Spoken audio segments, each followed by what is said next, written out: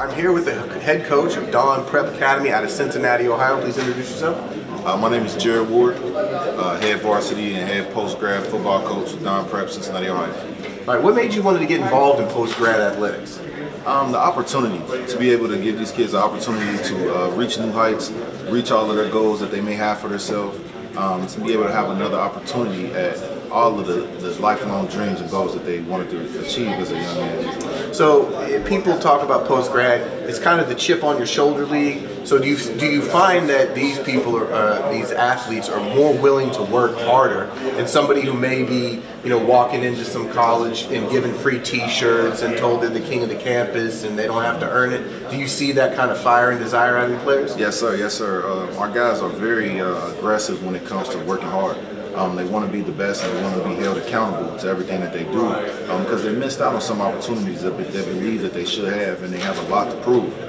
So when it comes to trying to prove those things, they know that hard work gets the job done. So, yes, sir.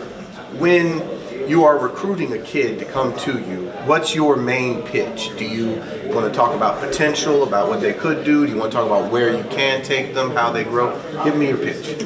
My pitch is development. I want to create the best young man that I can create possible. Football is just a vehicle that we use. So when it comes to academics and it comes to them being a good young man personally and professionally, we focus on them things first, and then everything else just works on its own once we put the hard work onto the football field. Do you use the old phrase, iron sharpens iron? Oh, yes, I think every coach has to have the iron sharpens iron as a man.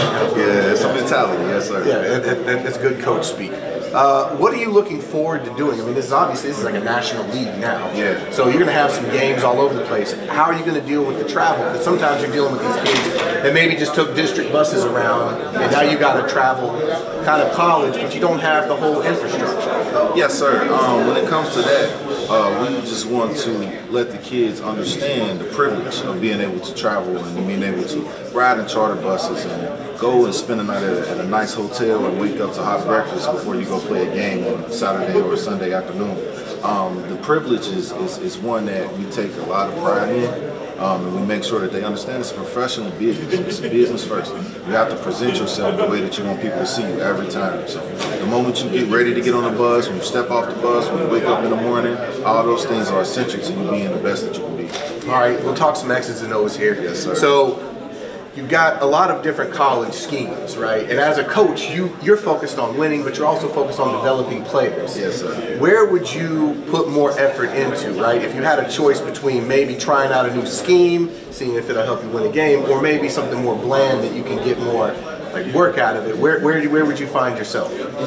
I'm a scheme type of guy. I always want to execute and develop a scheme that will give myself an edge over my opponent. So to be able to simplify a scheme is my forte, to be able to let the kids understand what they're doing individually so that collectively as a team everybody can combine and understand what their job is and do that at their best ability.